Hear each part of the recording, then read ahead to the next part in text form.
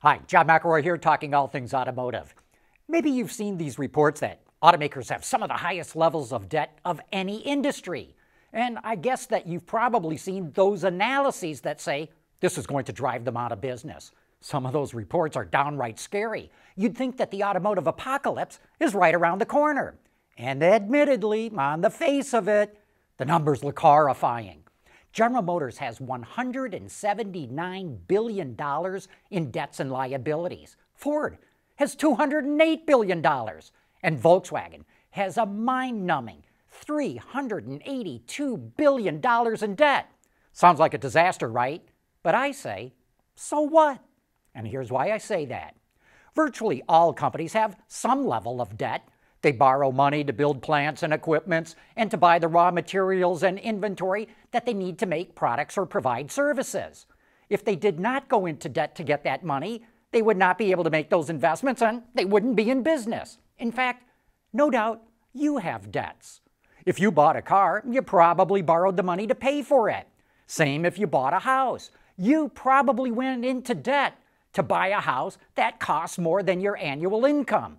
But you bought that car because it lets you get to your job. Buying that car helps you make money. Your house allows you to live in a comfortable lifestyle, and when you sell it, you'll likely get all that money back and then some.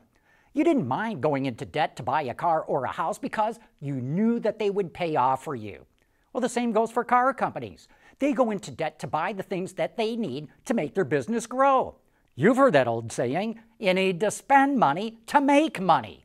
The problem occurs when the debt gets out of hand, when you borrow too much, when you owe more money than you can possibly pay off.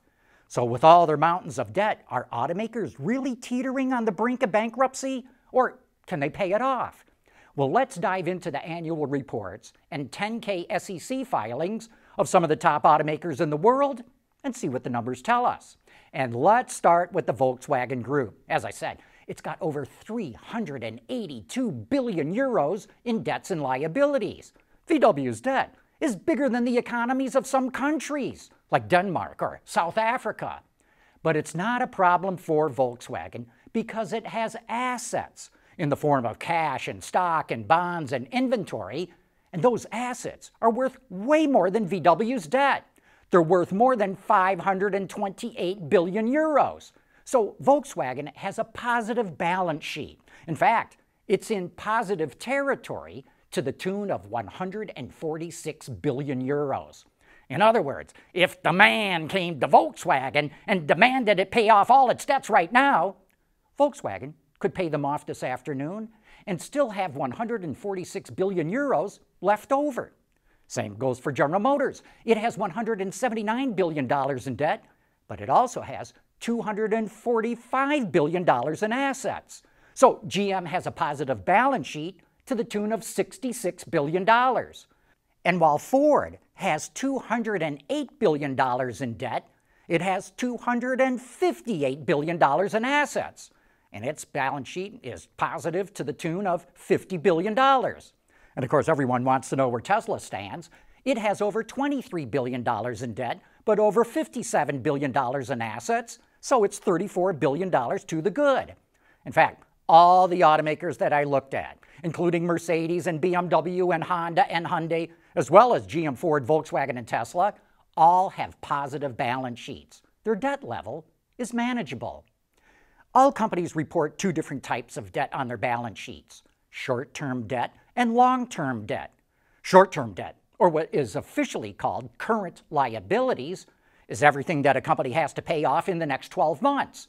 So far, all the numbers that I've provided to you are for long-term debt. But even if we only looked at short-term debt, all the automakers have more than enough money to pay it off. They're all solidly in positive territory, so I'll spare you the time from going through all those numbers. So, short-term debt, long-term debt, it doesn't matter. The car companies have got it handled. Now, that's not to say that things can't go to hell in a handbasket in the future, but the debt levels they have now are not a problem. One way that financial analysts compare the debt levels of companies is to use a debt-to-equity ratio. That means they look at how much equity or ownership all the shareholders have in a company compared to how much debt the company has. By that measure, Honda is the most financially solid car company. For every dollar that shareholders have in the company, Honda only has 64 cents of debt. Tesla is also very good. It only has 77 cents of debt for every dollar the shareholders have. Ford is at the other end of the spectrum of the companies that I looked at. $4 in debt for every dollar in shareholder equity. And maybe that helps explain why Ford stock has been stuck in the doldrums for so long. Most other automakers have around $2.50 of debt for every dollar of shareholder equity, and it's a very manageable level for them. It is worth taking a deeper dive into Ford's and GM's debt levels because, in one way, they are very different from all the other car companies. They have substantial in-house finance companies. They're called Ford Credit and GM Finance, and they provide financing to their dealers to buy cars from the factory, and then they provide financing to their customers to buy those cars from the dealers. In fact, they typically provide the financing to their dealers to build their dealerships in the first place. It's a surefire way to make a lot of money. No other car companies have anything that comes close to Ford Credit or GM Finance. They'd love to have that, of course. Stellantis is feverishly trying to build up its own captive finance company. Mercedes-Benz already has one, but it pretty much only operates in the United States, and everyone else is dreaming about having it. Ford Credit and GM Finance borrow huge amounts of money from major financial institutions. In fact, roughly half of the debt on their books comes from their in-house finance companies. And this is the most important point of all, they make a lot of money on that debt. Last year, GM Finance made a $5 billion profit on all the money it borrowed. Ford Credit made $4.5 billion. So you see, all that debt on their books was actually really good for them. There is one caveat, however, when it comes to Ford. It's overly reliant on Ford Credit, which accounts for 100% of all the profits that the company makes. Ford really doesn't make any money selling cars and trucks. It makes all the money providing the financing to sell those cars and trucks.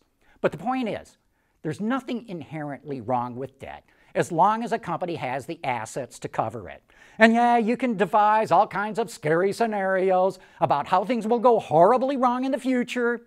But we can also worry about how a future meteorite is going to smash into planet Earth and cause a mass extinction. It's all speculation. And I encourage all of you to keep that in mind the next time you see one of these doomsday reports about how the automakers are drowning in debt.